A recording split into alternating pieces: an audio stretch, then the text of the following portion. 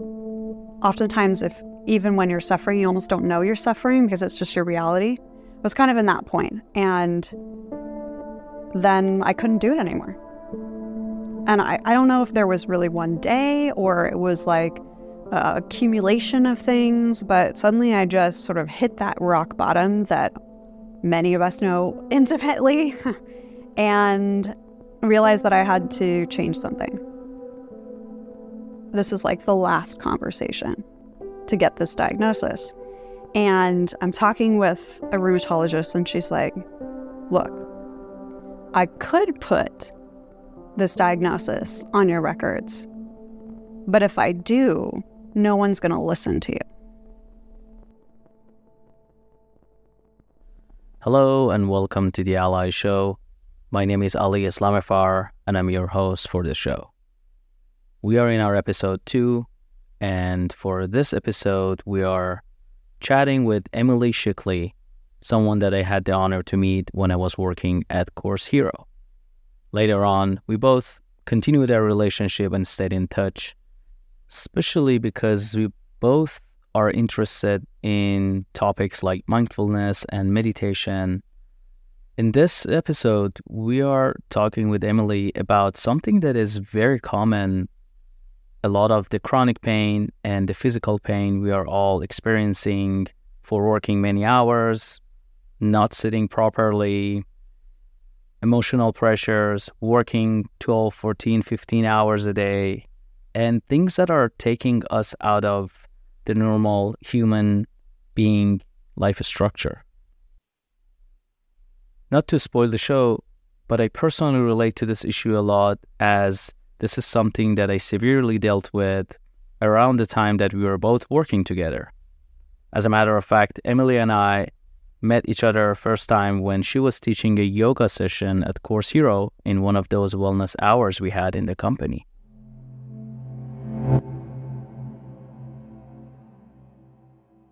A little bit about Emily Schickli is the fact that she's a triple certified life coach, spiritual mentor, and published author with a master's from University of Chicago. She specializes in empowering busy humans to reclaim their time, energy, and sense of magic through personal coaching and online courses. She also teaches art and mindfulness workshops for companies like Google, Course Hero, Microsoft, and many more.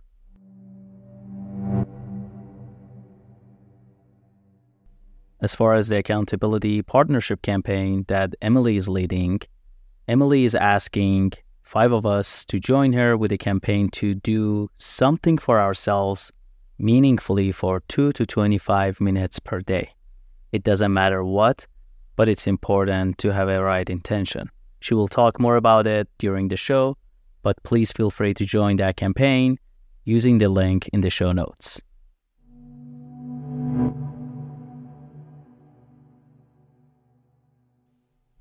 Also, if you're suffering from any mental health issues, please contact your medical or mental health experts.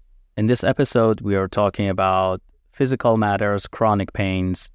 If this is a sensitive topic to you, please feel free to skip this episode. We'll hopefully catch you in our next episodes.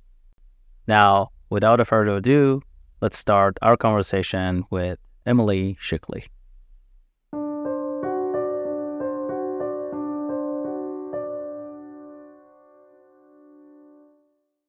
Well, we are here with Emily Schickli. We know each other from Course Hero. Yep. Used to work at Course Hero. I was there for about 2 years. I think you stayed there a little bit longer. And we also bonded around a very important topic for me, meditation and mindfulness. I remember there was this time that we briefly talked about meditation because I attended one of your yoga sessions. Such a great session, by the way. I still remember my feelings in that time. Yeah. And then I asked you, I'm like, hey, we have this brainstorm for our design team. And as a practice, I learned from one of my mentors, I'm like, can we start our sessions with you guiding a meditation for us? And you were like, yes, absolutely. And you showed up like right on time. We had such a great 2-3 hour brainstorm after that. So that's how we actually bonded. And then later on, we stayed in touch. So thank you for coming here, first of all. And I wonder if we can also start this conversation with a 5-minute meditation guided by you. I love it. I feel like we all could use it. Yes. I love that. Okay, cool. So if you're driving, maybe pull over or just skip this part. Keep your eyes open. People can get a little sleepy when we do this type of meditation. So actually, one of my favorite ways to do meditation, especially if folks are having anxiety, is eyes open. I know. Shocker. You should see Ali's face. He's like, what? So this is a really powerful meditation. It's not of my own creation. It's actually one that is oftentimes used by therapists, counselors, coaches, and the like to help people who are struggling with anxiety. So go ahead and take a look around your space and see if you can identify 5 different things and actually say them out loud. So Ali, if you want to be our demo, you can say them out loud as you notice them. Yeah, there's that instrument. There is that painting, the plants here, and yoga mat right there. And there's also like this AC machine. I know it's there and I really need it because it's so hot. Calling to you. Awesome. And now notice how when you were pointing out those 5 different things, and maybe our listeners are experiencing this too, that it started to evoke a different emotion for you based on what you were looking at, right? So just kind of note that as we go into the next part. So now see if you can touch 4 different things around you, and you actually want to touch them rather than simply look at them. So you can touch them and name them. This is my phone. I call it Mr. Blue. There's I love this texture here. It's a cushion, and what can I call it? Actually, it looks very warm, so I want to call it Warmy. And it's dates. Mr. Datey. I don't know. I love it. And what else? Oh, there's a laptop bag here. Genie. Amazing. So when we're touching things, that also brings a deeper sense of presence, right? And connecting with that object in kind of a playful way is already helping you come more into that embodied state that we're looking for. So 3, you want to name 3 things that you can hear. So just listen for the sounds around you and then say what they are that you hear. There's obviously that noise. I didn't notice it before. There's that small fridge there. We put some drinks, keep them cold. I can definitely hear that. Mm-hmm. I can barely hear the birds singing. I usually hear them louder in this place.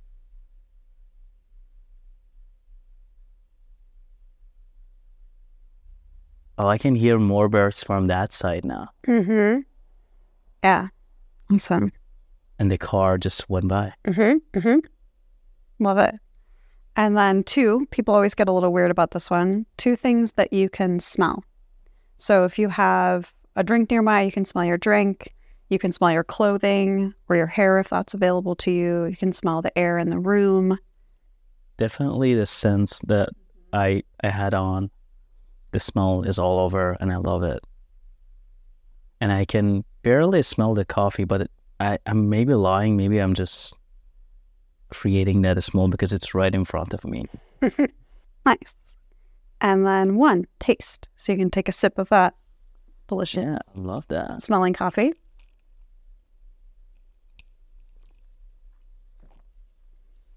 And that is the 5-4-3-2-1 meditation. Wow. Mm-hmm. That was... How do you feel? I feel so much more present, actually. Yeah. I think I was just telling you before starting recording, I did an hour yoga in the morning, and I'm like, should I do a meditation before?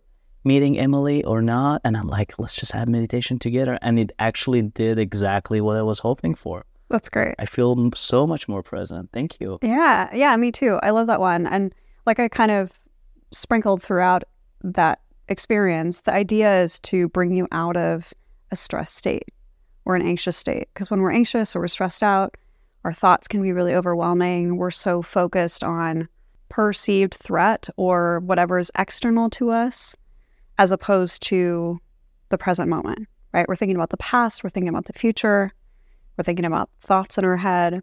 But when you're looking at an object or when you're touching an object and you're trying to be creative and come up with a silly name, right? It brings you more present. And it also brings you into that state of curiosity as opposed to stress. When we're in curiosity, it's playful. Our inner child is activated. Very interesting, because I love that playfulness part of it when you were asking me to name it. Thank you for walking us through this experience, and I hope everyone who's done it at home or while driving with eyes open and paid attention to the road, they enjoyed it too. And this is exactly the kind of thing I want everyone to know, that like it's so beautiful for me in my life to get to know people in this level and the level of the joy they bring to my life. So this is one of the biggest reason I always love to stay in touch and like learn from you. It's been amazing. But for our audience to know a little bit more about you and your background, however you want to introduce yourself, we have arrived. We have arrived. We're here. We're present. We're here for it. I love that. Yeah, my name's Emily, and I have been through a lot of different career expressions, we'll say, currently, and for, I would imagine, the rest of my life. Who knows? Can't predict anything. But I have my own business, and I'm really focused on helping support people with a very similar mission, actually, to the Ally Show, in the sense of reclaiming their sense of self, their sense of power, working with their time and their energy in a more empowered way so that we can actually spend our time, our precious time, on what we truly value, and feeling more present with what we want to create for ourselves and our lives. So I do that through private coaching, through art and mindfulness workshops for different companies, which has been a blast. Teaching at places like Google and Microsoft and Course Hero, a bunch of other different places, and online courses as well. So people can really take these learnings, take these opportunities from the East and the West, bring them together to really rekindle a deeper sense of self and balance in their lives. And I was looking at your LinkedIn just to refresh my mind. I remembered you studied something related to education, but what was very interesting is you studied curriculum design. How do you think that's been shaping what you're doing today? Yeah, a lot, actually. Yeah, so when I was in second grade, I actually knew off the bat that I was going to be a creative writer. So I had this dream of being an author, up on the mountaintop, being a hermit, writing stories, being infinitely famous. And I think actually the first short story I wrote was about the adventures of my family's dog. Definitely a bestseller. You should check it out. It's illustrated too. I think there's like maybe 3 words per page for the 30-page book or whatever that I created. But I'd always been interested in writing. That's all to say that I've always been interested in writing, what makes people tick, how people think, what compels us, how we actually learn, and how we can translate concepts that are kind of ephemeral, kind of intangible, just like the parts of being human, into really accessible language. So while one might think that creative writing has nothing to do with curriculum design, which might have nothing to do with coaching, they're actually really interrelated for me. So I went down this path of becoming a creative writer and ran into a lot of the unfortunately common naysayers of, well, you have to make sure you have a real job, and what's going to pay the bills and no one can make it in a creative career, to really figuring out, okay, well, how can I do what I love and also support myself? And so I started going into education. And that's where I really found that first bridge between writing and teaching.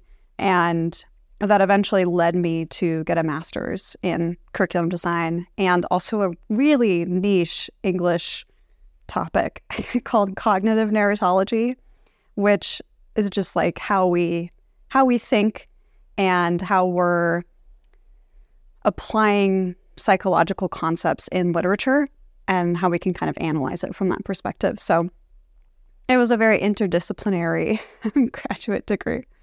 But yeah, I've always been interested in how we can break down those complex concepts, like just this meditation we just did, right? Oftentimes people think, and I know this is near and dear to your heart, that meditation means hours out of your day on the top of a mountain, sitting crisscross applesauce, right? And holding your fingers till you're blue in the face and pass out. But in reality, meditation can be a very playful, silly practice. It's just the concepts that we can, or we're being invited to infuse through that. It's interesting the way you said it. I was just on a phone call this morning, someone that I want to do some collaboration with for my other podcast, on a meditation podcast. And we were just talking about the same fact that how can we actually turn meditation into something that can actually work for our today's lives with all the technologies and all the things that we got used to, but how can we make it doable and kind of go a little bit away from that traditional thinking, not that nothing against it, but how to make it accessible and understandable for so many more people out of the United States. Because yes, of course, thanks to the media and thanks to amazing coaches in the country, it's been growing. But when you go out, there are so many people who are hesitant about even giving it a try. Yeah. How to make it something that people can actually, and this playfulness that you practice today, I'm definitely going to steal it and do an episode with it for my Farsi podcast. And it's amazing. I also wanted to ask you, there are a lot of people that when I told them about this podcast and the mission and what we want to do here, they said yes, they support it. But I feel like specifically you and Brad and a couple of other friends that we have or had on the show, we will have on the show, they were specifically supported. And I feel that there's something there. I feel that you were really supportive of this mission for a reason. Mm-hmm. And now I want to put you on the spot, and I really want to know. I really want to know why and what do you see in it? The $1 million question. Yeah, total. I'm so glad you asked that. It's interesting being in an adjacent space, right? Mental health adjacent space. There's so much noise, and I think there can be this pressure to be perfect. Whether you are someone who is just stumbling across the phrase mental health for the first time, or you're someone who is a well-regarded professional, I think there's something about mental health that I saw from a very early age that unfortunately has been like society's dirty secret, or treated that way, I should say, in the sense that we're all just human. We're all human. We all have our own challenges and struggles. And what I love about the Ally Show is that it's, from my interpretation, part of its core messaging is that we're all imperfect, and that's beautiful in the sense that we all have our challenges. And when we talk about them, the act of sharing is deeply healing, as opposed to the conditioning that probably everyone listening has encountered on some level, that not talking about it is how you heal. The idea of shutting it down, of shoving your emotions away, that there's something wrong if you're emotionally expressive. I know we talked about that, especially in the workplace, right? Regardless of however you identify, being emotional in the workspace in one way can be really positive, right? Depending on what the work culture is, if you're really direct and aggressive and driven, that can be really positive. Or maybe it's the opposite, and that you're really a team player and you don't take any credit and you move slower or take your time with things. And the same can be true in reverse, right? It's this idea that there's so much programming and conditioning and societal agreements of how we should, quote unquote, show up as humans, right? And so when we talk about mental health, I think when people hear the term mental health, and I'm so curious if this is true for you too, I've found that most people react like, oh, we're saying mental health because something's wrong, as opposed to like physical health, like you're just fit, right? Like what's like what's happening there? What's that the about? state of mind of a mentally sane person? Yeah, exactly. And like emotional health too, same thing. There is this sort of nature of taboo attached to both of these concepts of mental emotional health. And I've always been interested in the taboo. I find it fascinating why certain topics become shadow or rejected, and why others have a light shined on them at different times, different history points. So yeah, I think really it comes down to that idea of shining a light on what it means to be human. Like, I view this not only a mental health podcast, but really like a podcast of what it means to be human and connect with other humans and recognize that we're all human along the way.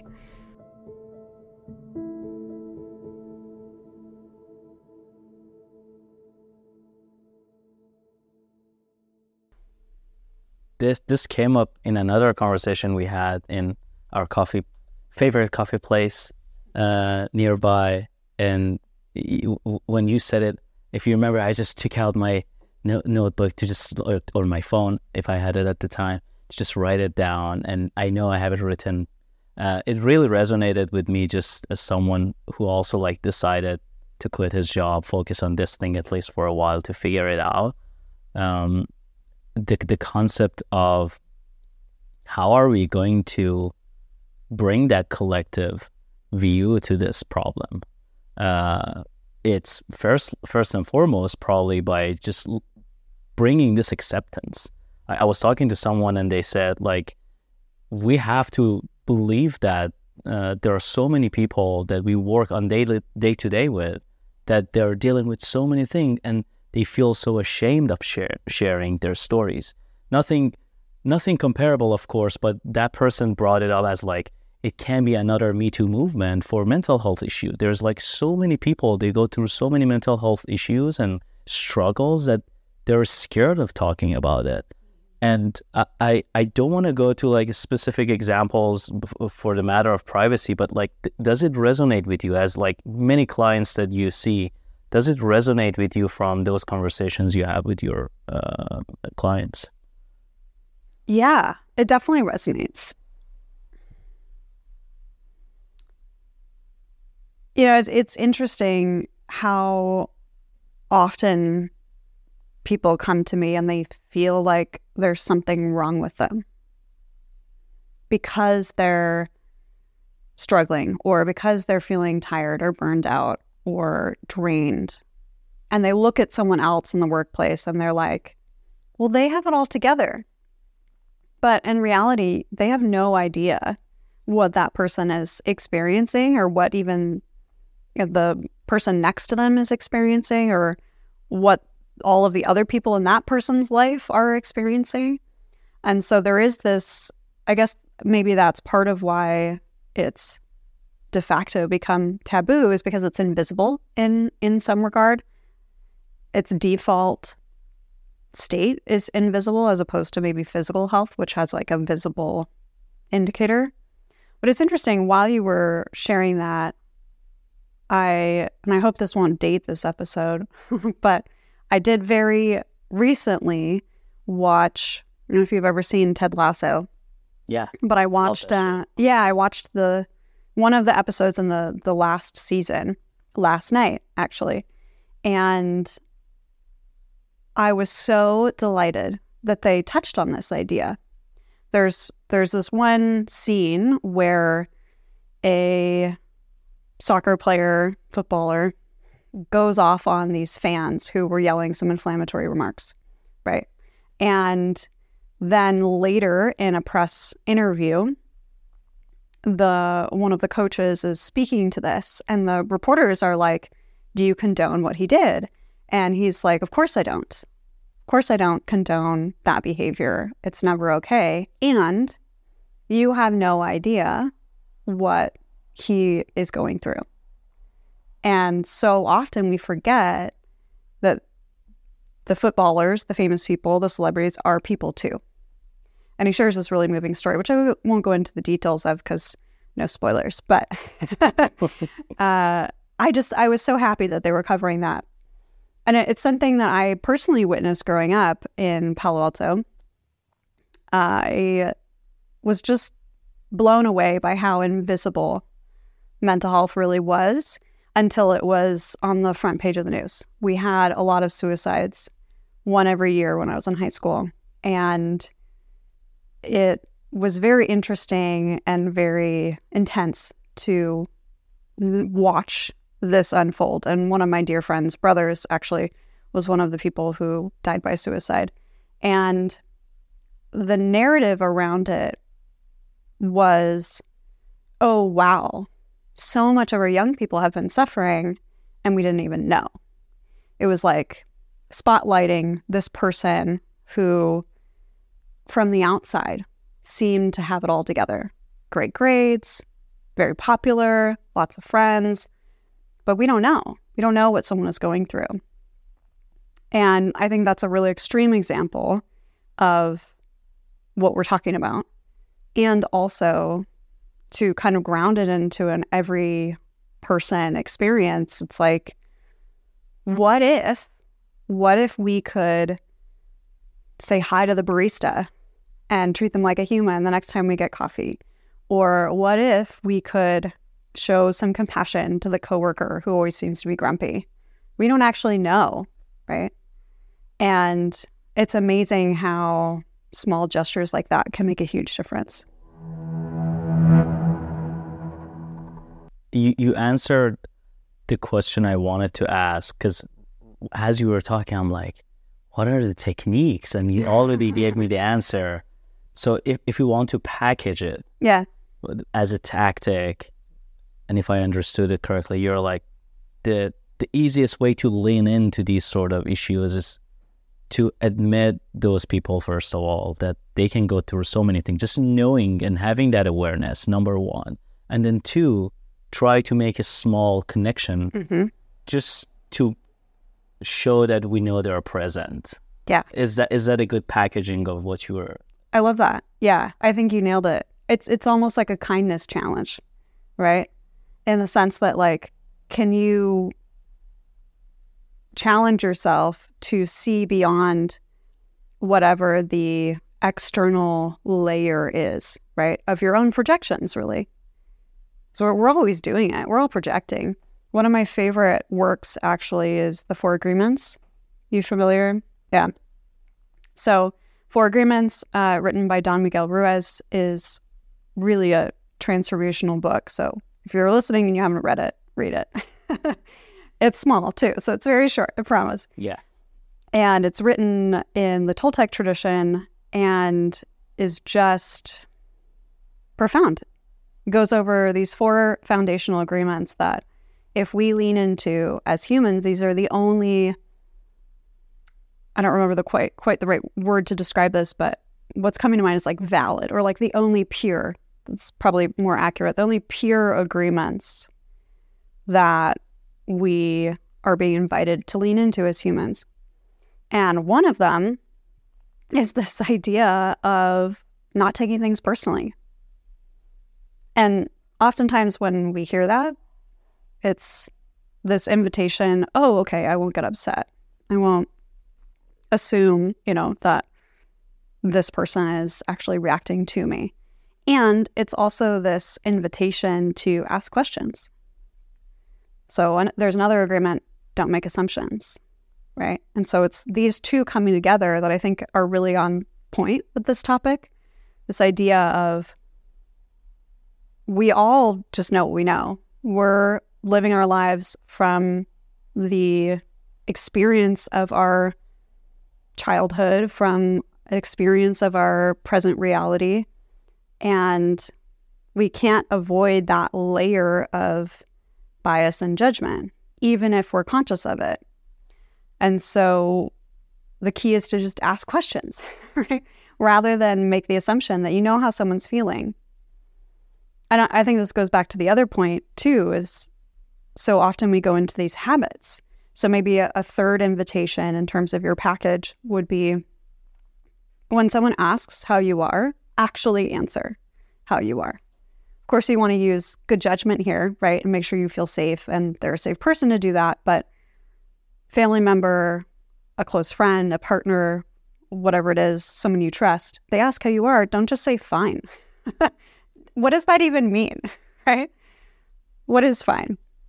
Yeah, and for the listeners, I'm just shaking my head, like so much agreement here.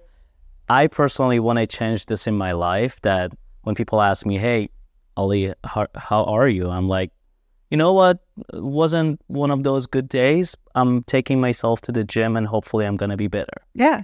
And that makes a great conversation. They ask me why, or they try to give me a hand or help me with a project that I'm stuck, or just help me emotionally and talk for 5 more minutes. Right. And you won't believe how much you're going to get when you just be open answering to that question. Just to agree with this point, because it happened in my life and I changed it.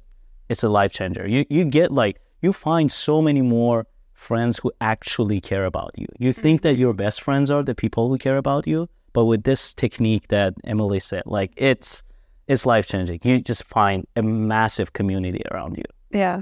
Yeah. So well said.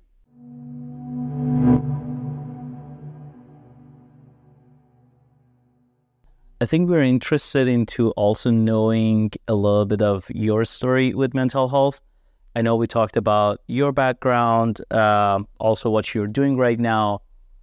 I feel like what inspired you to do what you're doing, there is a story behind it. Mm-hmm. I know there are so many things. By the way, I already asked Emily to join us for many more calls in the future, because there is a lot of interesting topics that we can always talk with her. But maybe that's a good place for everyone to also hear a little bit about your story with mental health and pain, and however you want to connect the dots here for us, and we can take it from there. Yeah, sounds good.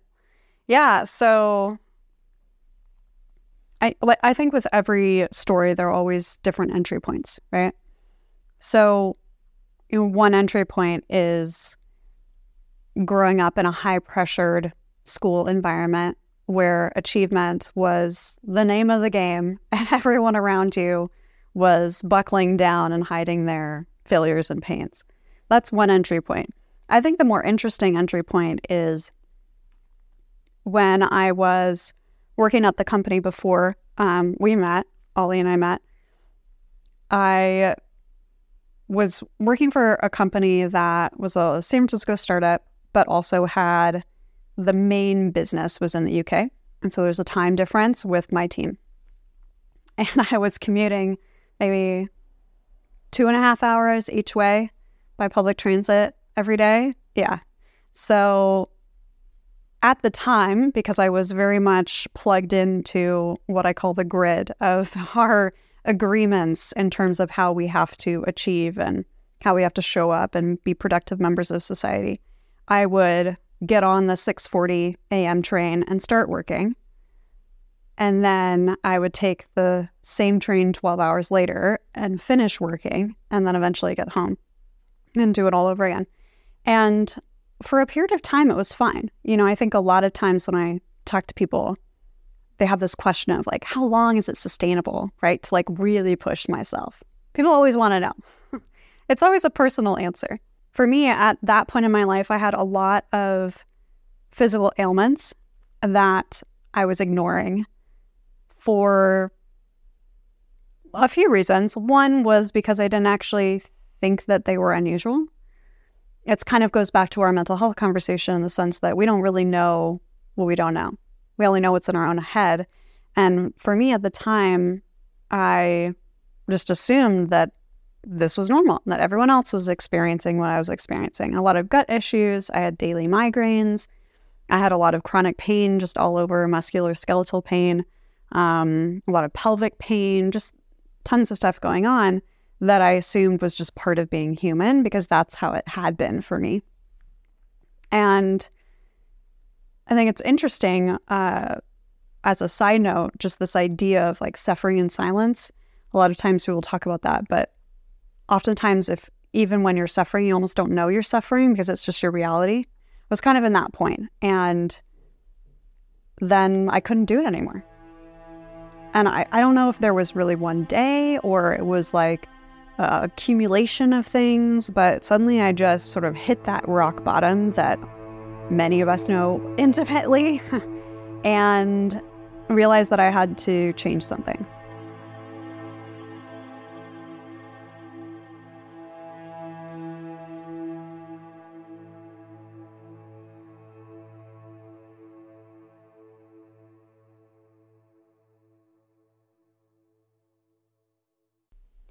So I started small. I started with having a conversation with one of my friends, actually, who was deeply in the chronic illness community. And I was sharing with her what I was experiencing. And she was like, oh, like, that's actually very similar to what my symptoms are. But in that conversation, it really clicked for me that, wait, if my symptoms are similar to her symptoms and she's a quote unquote real chronic illness person, then maybe something is actually off.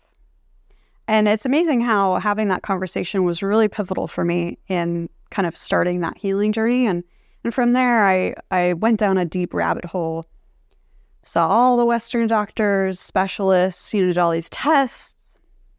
I was very fortunate to be able to have access to those resources.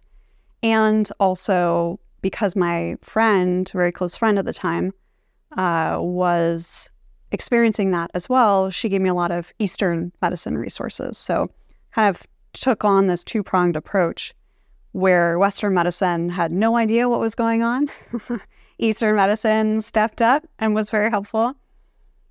And it's interesting because I remember in this whole process, I was so fixated. Once I figured out that something was off, I was so fixated on getting a diagnosis. And for anyone who's ever experienced illness or chronic illness of any kind, or even just a weird flu, right? There's this fascination that we have with like putting a label on something because it creates a sense of safety. We're like, oh, okay, cool. Someone knows what's wrong besides me. Someone who's out of this body can tell me what's wrong, because the implication is that then there's a fix for it, right?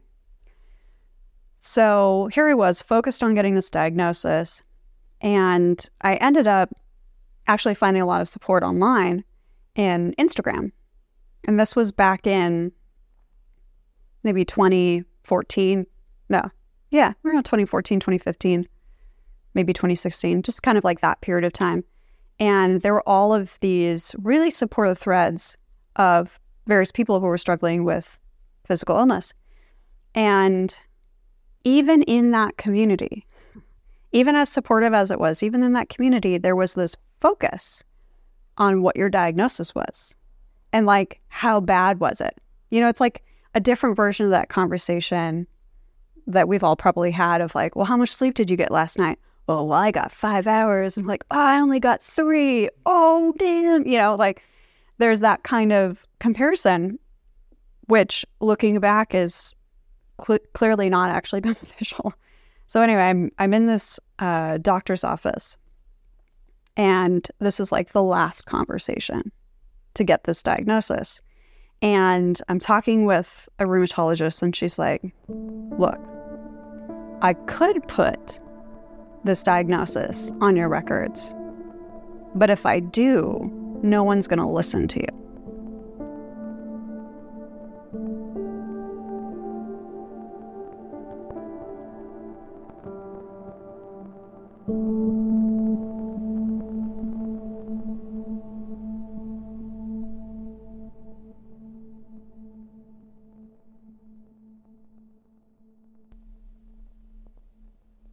And at the time, I didn't really appreciate that. I was like, what do you mean? I've just gone through all of this effort, all of these tests, seen all these specialists, and you tell me that you know what it is and you're not going to put it on my records. Like, what's with that?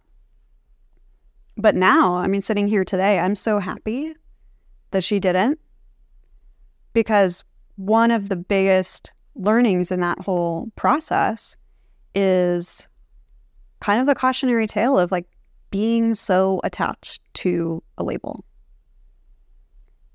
Because today, here I am, and I am pretty pain-free. I can't really remember the last time I had a migraine. And there's a lot of work and a lot of support and supplements and things like that, and huge lifestyle changes that I made to get here. And yet, if you think about a diagnosis, it's like permanent in Western medicine. This idea that it's permanent. Sure, it can go into remission, but it's permanent. It's on your record. Once you put that on there, there is this kind of psychological thing that happens where you start to identify with it. And I've encountered so many people, and that's not to like knock the people who are actually experiencing active symptoms and in that reality. And I've encountered so many people where it's the second thing that they say when they introduce themselves. Or maybe the fifth thing, right? This idea that we've like self-identified with pain, or like self-identified with a state of being in our body. And I think that's really common in the mental health world too. You talk to someone, it's like, oh, I have anxiety. Okay. Yeah. You have anxiety. Do you have it right now? Do you always have it? Is it you? Right? And I think this is a delicate balance and a delicate conversation of like owning your experience. And also on the flip side, you don't want to identify with your experience too much, because from a spiritual perspective, which is a whole other can of worms we can go into, you are just a being. Like you, just like our conversation earlier, you're a human being. You're not a diagnosis, right? And all diagnoses are just current states, and you can always overcome them, potentially. Maybe, who knows? I feel like what an interesting moment it's been, the moment that doctor told you. First of all, I wish we could ask her why. What was her intention and motivations? But what was your, like, how did you, because as someone who's been dealing with that problem, and you said like it was frustrating a long time. Yeah. You did all the thing you had to do, but you're not getting that answer. It can be frustrating. How did you deal with not having that answer? Because it also requires some spiritual power. Totally. Okay, you were not wrong. Answer. Yeah, you're not wrong. And I've seen this a lot with my clients too. A lot of clients come to me and they're in pursuit of an answer, whether it's an answer about chronic health or it's an answer about what's their purpose in life, you know. I think we have this fixation on like that destination mentality versus process, or like the journey, to use the cliche. But yeah, in that moment, I was really angry. Really angry. Yeah. And it's interesting because my anger actually wasn't at this doctor. Later, I realized part of her hesitation was that diagnosis isn't actually a diagnosis of a root cause. It's a diagnosis of a bundle of symptoms, which just means that Western medicine has seen a pattern of symptoms pop up and they put a name on it. They don't actually know why it occurs. And so it doesn't actually help you with finding a solution. But to answer your question in terms of like, what do we do in that moment where we're hungry for an answer of some kind, right? And we can't get it, or it's not in our best interest, or we're told no. I think that's where the meditation comes in, right? Like that's where the real work comes in.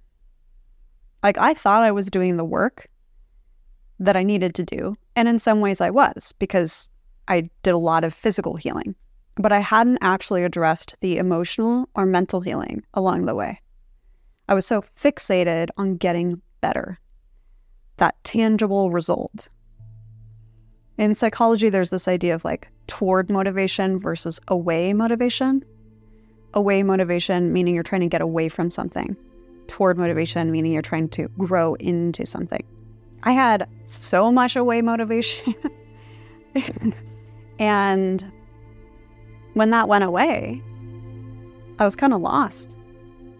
And that's really where the spiritual practice began. That's really why I started my business. I started my business because I felt like I had just demystified a process that should have been so simple. And I spent years trying to figure it out.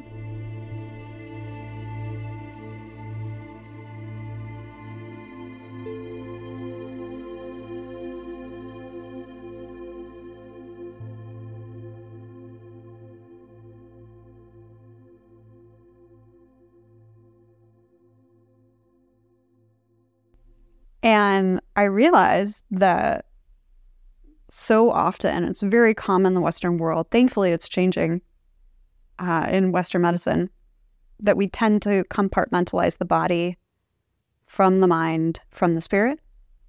But again, if we come back to our like loose theme that's growing here, that we're just human, right? We are all of those things at once, all the time.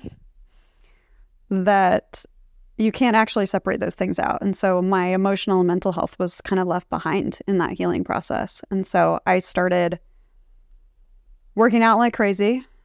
I had a lot of physical injuries, and so it was yoga. I used to be like a very intense HIIT, Muay Thai boxing person. And when I went through this journey, that wasn't available to me anymore. And so I started a yoga practice. I was doing like YouTube yoga, 20 minutes a day. And I started to hate it. It was hard. It was boring. And it was slow. But because I was so toward motivated at that point, I had this vision of being able to hike and do the things that I love to do, of feeling good, that I stuck with it and eventually came to love it. It was not a love at first sight story with yoga. And the thing that I actually came to love about it the most was actually the meditation at the end. It's kind of like the gateway. It's the physical asana is the gateway to the nectar of meditation. And that gave me the answer. That it's not actually in pursuit of some like label that someone can put upon me. It's really the pursuit of divine connection, of feeling connected as a whole integrated being that I was after. Like, yeah, I wanted to get out of pain, but what I really wanted underneath that was to feel whole and like be able to experience all of life, because I felt so limited by this physical avatar. I was feeling like I was left out or deprived or being punished. Like I was in that narrative for so long. And then when I switched my mindset of, oh, wow, like I'm doing this not because I'm sick, but because I want to feel strong, everything's shifted.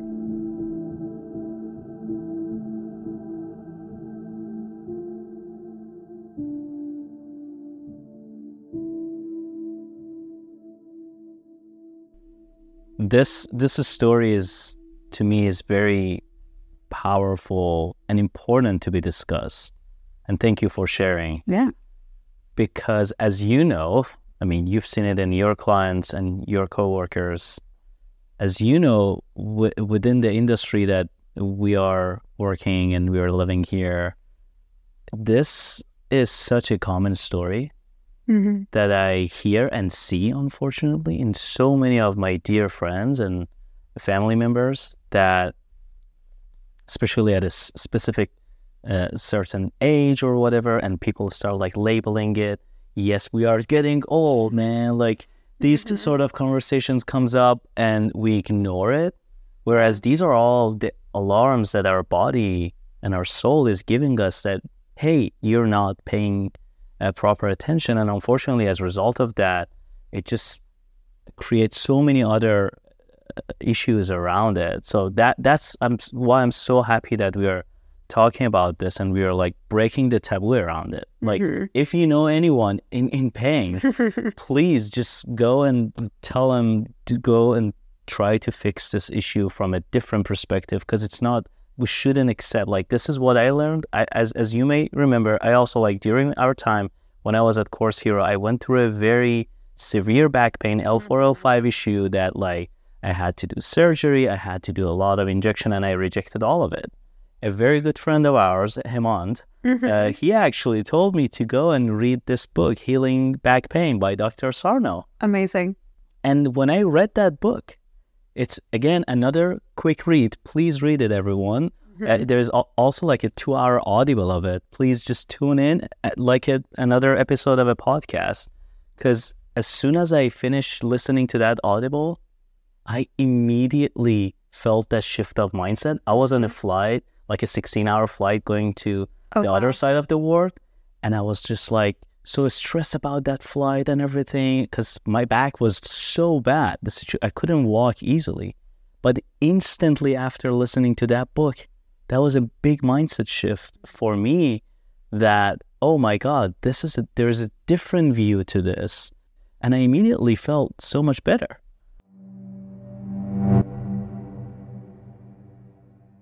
I also appreciate that we talked about how you started your healing process. You mentioned yoga, and then through yoga, you found meditation.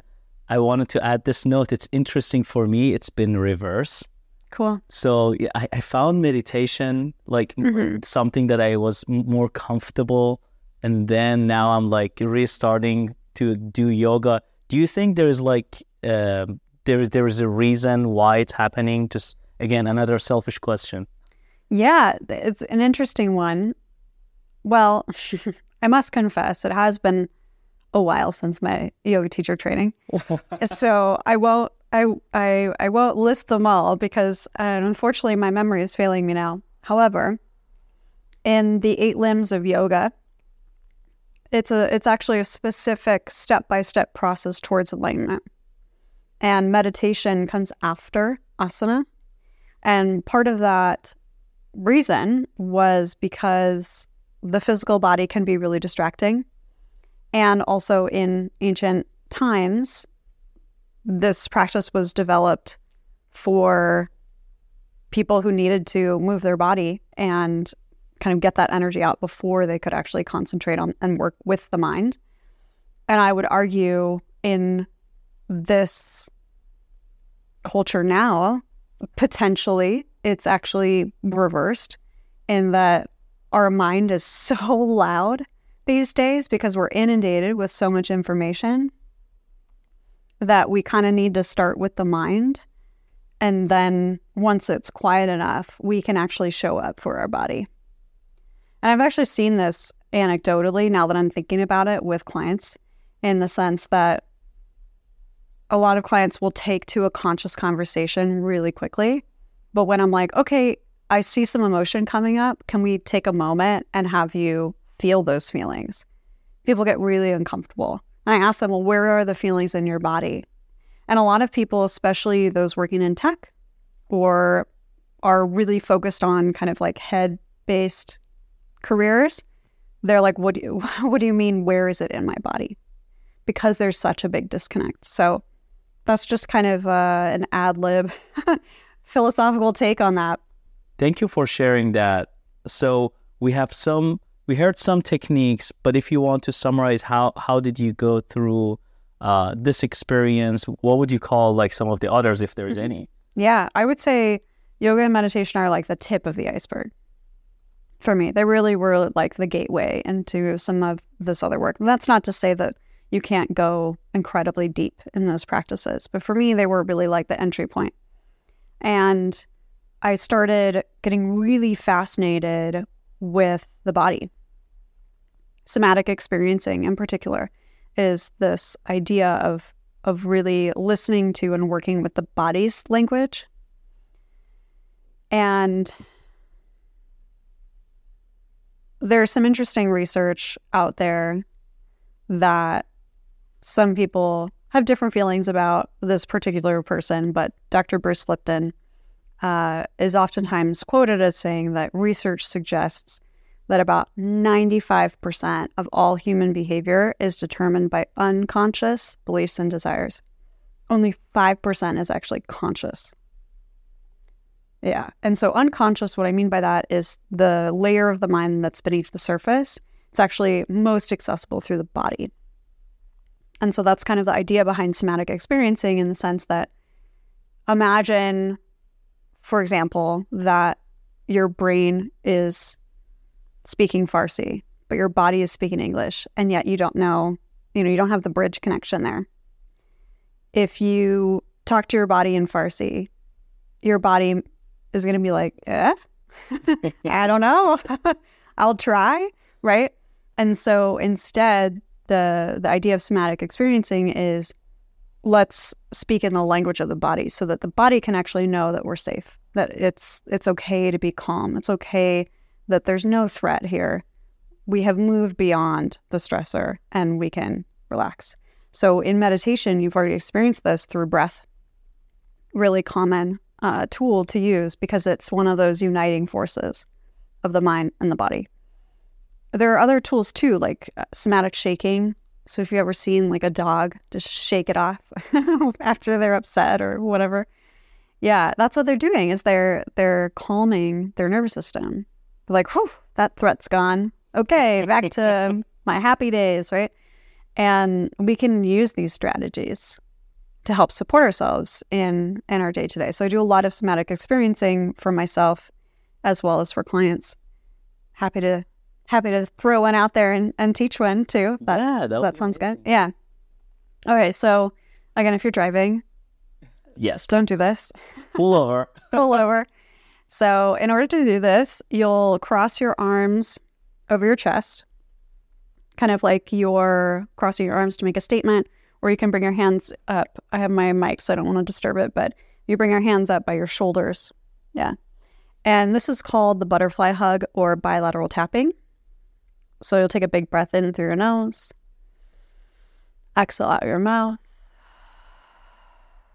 and you'll tap your right palm and then your left palm. So you're tapping your right palm against your left shoulder and your left palm against your right shoulder. So you're just alternating right and left. So you can even rock. Ali is already rocking. It's a very natural response. It's very soothing.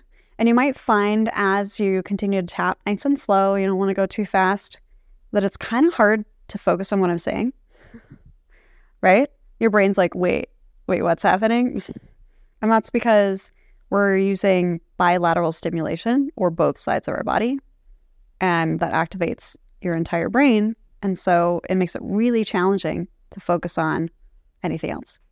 So this is a great one if you have anxiety to practice in particular, or if you're feeling really hyperactive, this will calm you down, bring you back to present.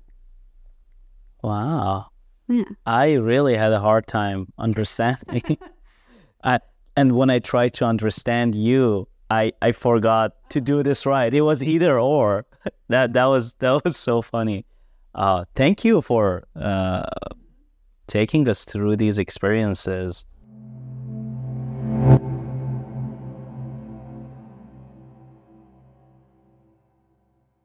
Not to switch the gears, but I also know you're practicing right now with shamanic practices. Mm-hmm. Is there anything about that you can tell us and the audience? Yeah, so earth-based shamanism has been really impactful for me. And what I mean by that is really connecting with the spirit of the earth and using ancient healing practices, a lot from indigenous cultures, some Celtic practices as well, to deepen the soul connection, that connection to self that we've kind of touched on a little bit. And there are also some really powerful healing practices within that shamanic tradition. Hands-on work, this idea of really using the language of the body, somatic experiencing, shaking, clearing, brushing things away, coughing, burping, yawning, like all of the kind of body movements can help move along energy. Not only physically based pain experiences or discomfort, and also emotional, mental stories that we want to let go of.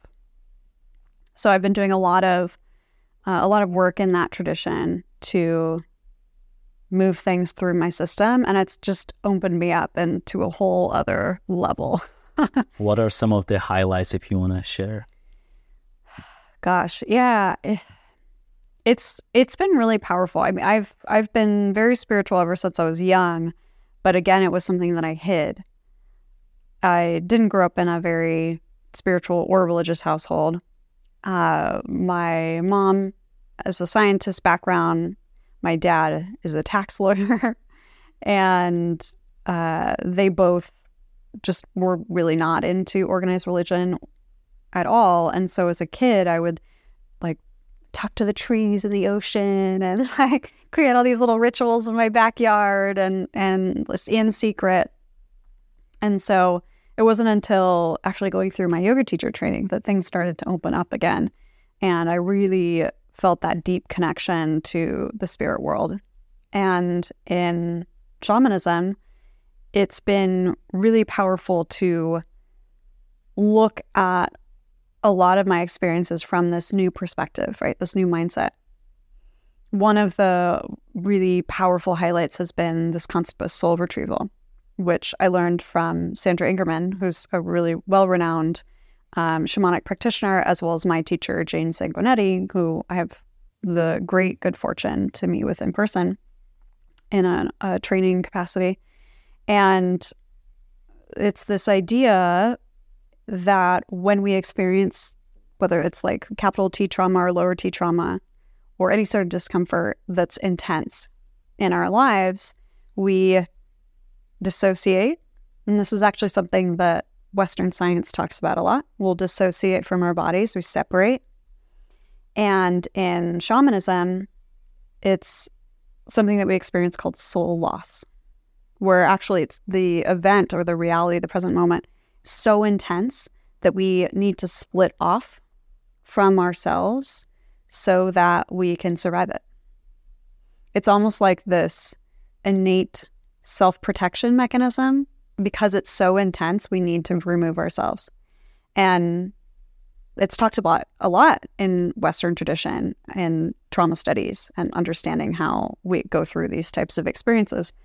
And to hear about this from a shamanic lens, that like we experience soul loss, that like part of our essence of who we are as human beings separates and leaves, is so profound to me.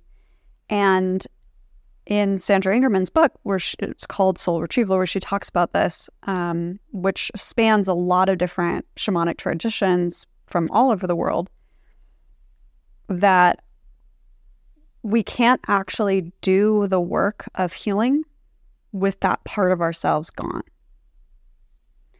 So you'll actually see this in psychology, where people will come in and they'll have memory loss but they'll have this feeling like, oh, I have this feeling something really, really bad happened to me when I was young, but I can't remember it, right? And so in the shamanic tradition, that would be an example of soul loss. And so soul retrieval is the process of actually journeying. And when I say journeying, it's actually a kind of a form of meditation, going to this space called the shamanic realms, which was created by our ancestors for healing. And you go there in a visualization meditation and retrieve that young part of yourself that left. Yeah. And you have like a very real conversation with them. And traditionally speaking, you would need a shaman or shamanic practitioner to help guide you through that process. It's something that I actually help my clients with. And also, more and more, I'm finding that people can also do this on their own, provided that they're resourced and have enough support to really navigate what it means to bring back a part of yourself that left due to a traumatic event. You'll also see this too in psychology with like inner child work, like really talking to those little parts of you, right? That 6-year-old version of you. Like, what are they wanting right now? What are they longing for? Like, can you actually meet that need rather than continuing to slice them off from your present? So that's been really the deepest healing work for me, is doing this kind of reclamation of self, if you will. Thank you for sharing that. I think we talked about one experience I had before. I'm a big fan of techno music. Mm-hmm. It might be known for so many connections to as like a way to party, but I strongly believe in it's one of those things that I'm studying right now, techno as a way of healing. Mm-hmm. And I think as we were talking, I remember you made this very interesting connection to shamanism and like this another way of going through that experience and really meeting that 5-year-old, 6-year-old. And it's interesting. Do you see it as like there is a path for everyone, or there is one path for all of us? Is there like, hey, for some people maybe this sort of experience works, for some others this, for others just being in the nature is going to bring it back to them, for some folks taking it to dark techno rooms? Is there a variety based on different backgrounds or anything? Yeah, absolutely. I'm a huge proponent of that. I mean, that I would say is one of the biggest tenets of what I teach.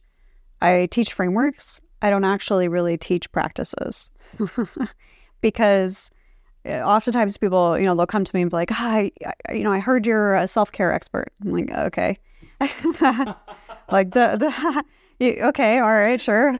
Can you help me actually practice self-care? And I'm like, yes, I can help you do that. I'm not going to tell you what meditation to do or what self-care means, because that's something you have to figure out for yourself. Of course, I'm going to give you suggestions and recommendations. I like to call them invitations and adventures. This idea of like, try it on, right? Hey, you listen to this podcast and you heard about journeying. Why don't you go watch a YouTube video and try it out? Or, hey, techno music is your thing. Like, why don't you, text Ali and go to the clubs, right? Yes, let's do it. Right? So, yeah, I'm a big proponent in the sense that it's really like whatever works for you is what's going to work for you. And the entry point is different for everyone. Like I said, even telling about my story, the entry point changes based on whatever the context is. And you still get to the same place, right? The same truth is underlying that.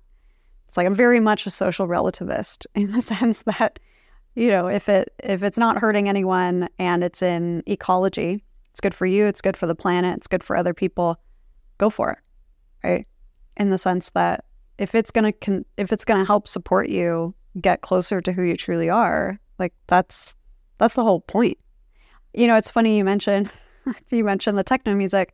I attend a lot of dance ceremonies in the shamanic tradition, and recently I went to one. I don't think I've even shared this with you yet, but I went to one and I couldn't stop laughing at the end. Like at the end, after dancing, there's a little meditation, you get really grounded, and I was just laughing. Wow. And the reason why I was laughing was because it just really clicked in that moment, the big trickster joke of this human experience, that from birth we have this feeling that we've somehow separated from the truth of who we are because we've separated from the mother. We spent our entire life trying to figure out who we are. But the joke is that we're already who we are, right? That we've never actually separated from that soul essence. We've just forgotten. So it's like we spend our whole lives trying to remember something that we actually already know. It's already there. It's already present. And so that's really how I view all of these different paths. It's just whatever is going to help you remember. Go for it. That resonates with me, and I have experienced similar thing, but there was this moment that I never had such deep, good connection with myself until like a techno experience that maybe I can talk about like in future episodes. But I really agree with you that like after that experience, I was like, oh my God, I heard similar stories in different settings. That was my moment of really facing that child who was mad at this and that. Yeah. I'm describing that event maybe so broken, but after leaving that experience, I just felt like 10 years younger, and a weight was lifted from my shoulder. Is that the sort of feeling that you also like experienced? Yeah, absolutely. And I would add to that too, in the sense that, and because I shared this with you in our previous conversation, that in the shamanic tradition, there's a continual drumbeat when you go into a journey. And that's like really important for creating this kind of altered consciousness for you to do this healing work. And I would say too, to your point, that I always think of growth as this spring. It's like a continual spiral in the sense that it's not actually linear. So many people feel like they've backslid at some point. Like, oh, now I have a bad day. I'm having a low day. Clearly, I'm not actually healed or whatever it is. But I found that growth is more like this spiral, and that we start in a place and we maybe go up, almost like a spiral staircase, if you can picture that, right? We go up a layer, and then somehow we find ourselves back at the beginning, but we're not actually back at the beginning because we've gone through that experience. And so we're just at another layer. And so we go through life like going on these continual layers. So I've definitely had experiences where I felt like the weight lifted off my shoulders after these healings. And then 3 days later, I'm like bawling my eyes out, or I'm like super angry. And I'm like, oh, wow, I've welcomed back a part of myself that's been gone for so long. And now they have feelings, right? And I got to navigate that. Like that's a big part too of soul retrieval, of healing journeys in general, of like, you know, we have these transcendental experiences and then we got to ground them and we got to integrate them. And I think so many people don't talk about that. They're like, yeah, go on an ayahuasca journey and you're going to heal so much and then you're going to come back changed. But like, yeah, you're going to come back changed, but then your life is still the same. So are you going to make changes there? Or are you just going to like try and force your new self into your old mold? It's not really going to feel good. So I think that's another part of it, is just thinking about like, okay, well, what happens after that amazing moment, right? Because I mean, I guess like your life hasn't been all sunshine and rainbows since that one moment, right? Ups and downs all the time. Yeah. Exactly. Yeah. And what just this is a question that just popped into my head. What are the techniques to ground them? Like, how do you ground, like after such impactful experience that you feel that weight was lifted, or you mentioned ayahuasca as an example, that like people come back and they're like, oh my God, life changed, but they don't feel that way in the long term. Like, what are the techniques to in general ground yourself regardless of what sort of experience you went through? Yeah, I mean, there's so many. I could talk about them for a whole other hour. Yeah, I know. That's what I'm telling you. We have to talk more. Yeah. But the short answer would be really anything. You know, when I think about, like, I guess I would encourage our listeners to like ask themselves, like, in the past, what has helped you feel grounded? Maybe it's just that moment of meditation in the beginning of this conversation, right? Maybe it's going for a walk with your shoes off, feeling the dirt, the grass. Maybe it's taking a bath. Maybe it's squeezing your kiddo, right? Or spending some quality time with your partner or your friends or whatever. It's really just this idea, like, I mean, if you think about what is grounded, it just means that you're here present in your body. So what helps you feel here present in your body? Maybe it's a great dinner, right? Like, it doesn't have to be complicated. I think we have this tendency to like overcomplicate and like look for those external answers. So we want that, approval. We want that expert tip. We want that quick gratification, but it's not really going to last for you, and it's going to feel prescriptive. So the true grounding, I would say, is like, take a moment and ask yourself, what do I actually need in this moment? And then be super bold and honor that.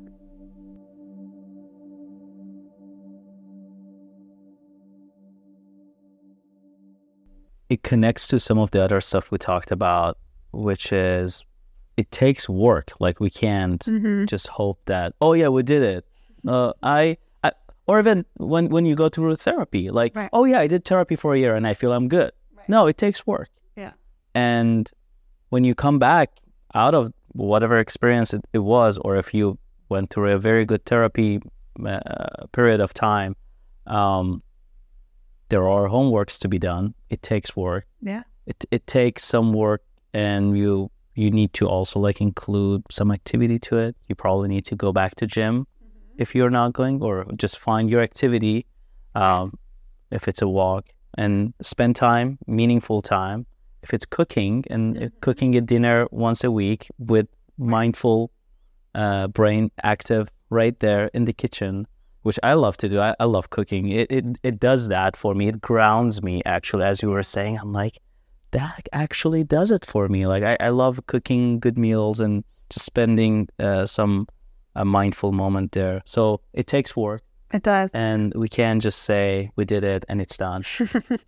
Yeah. And I think too, like, this idea of overcomplicating it, is so clear to me in this moment, of the sense that like people don't really like hearing that the answer is actually just everything that you've been told is healthy. Like, we don't, like, oftentimes we don't want to put in the work of doing the simple thing. We think like, oh, well, I'm hoping maybe the answer is like cryotherapy and jumping in a bucket of ice and like hiking up 3 summits in a week, or like, oftentimes we are maybe unconsciously hoping for the like sexy answer. But when it comes to really meeting your human needs, or like grounding yourself, it's actually the simple things that make the biggest difference, which is kind of empowering if you think about it.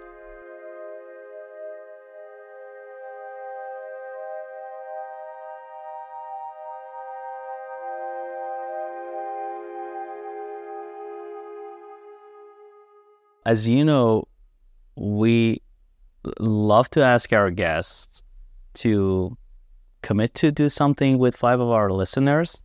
What would be the activity that you would like to hold our 5 of our listeners accountable, and you want them to hold you accountable for 30 days? I love that. Yeah, I was thinking about this, and I think very true to my philosophy of it being so personal, I would say anywhere from 2 minutes to 25 minutes of self-care, whatever that means to you, every day. And that could be taking a walk, making an amazing meal, spending time with your loved ones, but it's got to be intentional, right? Like an intentional carved out time where you are maybe taking a moment for and tuning in, asking your body, asking your heart, asking your mind, what do I need right now? And then actually following through on that, as opposed to one way the like lazy part of my personality could totally do this, and maybe some people will resonate, is like looking back on your day and being like, oh yeah, I did something that's kind of self-care, right? No, it's got to be, the intentionality needs to be there. And we didn't even get into like what makes a ritual, but intention is a really big thing for that. So having an intention of maybe it's to feel more grounded, or having an intention to feel more connected to yourself, or more mindful, or whatever it is for you based on your current life situation. And then take that time and actually do it. Pausing and saying that I want to do this for this reason today. No, right. We don't cheat. No. We can't just say, hey, I did 2-minute meditation in the morning. Well, you did it. Good job. But you didn't do this for the commitment that you're making with Emily. I love that. Like, we want it to be very specific with that goal setting. And this reminds me of this practice we also like do a lot in meditation, that, hey, like if you're taking a 5-10 minute, whatever you're doing, just set your goals before going to the meditation. And every time you are distracted, it's fine. Just bring yourself back to this moment through taking a deep breath or going back to your goal, and you're going to be good. Yeah, having that compassion. And and I love that you called that word out, like intention, as like setting good routines. Any other tips in that before we close out? Yeah, I think the other thing would be, oftentimes I work with like two different types of people. People who love consistency and are like, cool, give me homework. I want to do the same thing every day. And people who have struggled with consistency and feel like there's some shame around that.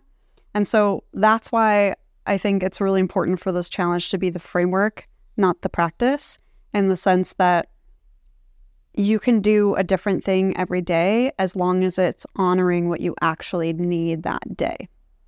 So it's not that you have to commit to 30 days of meditation if that's your self-care. It's more like you're committing to the intentional check-in with yourself and honoring what you actually need that day, because so much of our lives is scheduled.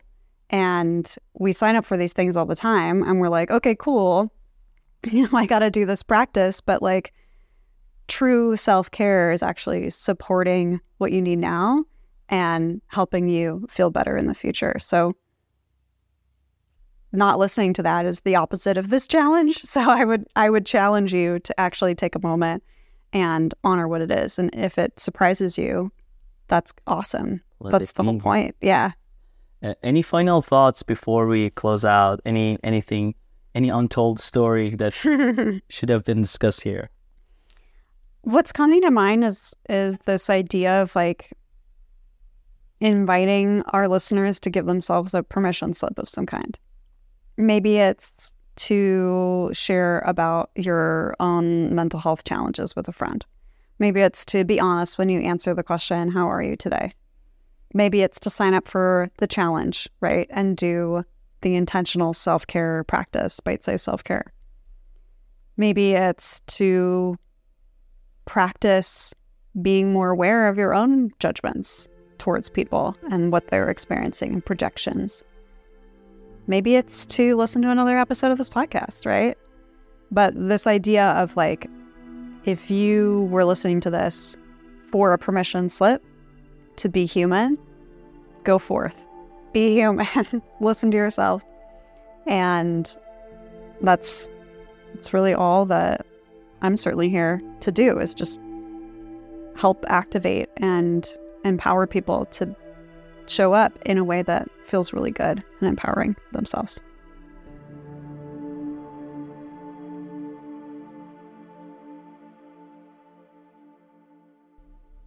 That was an amazing conversation. I really enjoyed it. Thank you for the final encouragement as well. I definitely personally needed this. So I'm going to take it. I hope the listeners are also joining me in this journey. Thank you so much again for coming. It's a warm day here, by the way, for those who don't know. It's pretty warm. We had to turn off the AC to have good audio here. But thank you so much for joining and bringing all the good tips and stories, and hope we can have you back. Yeah, my pleasure. Such a blast. All right. Thank you. Yeah.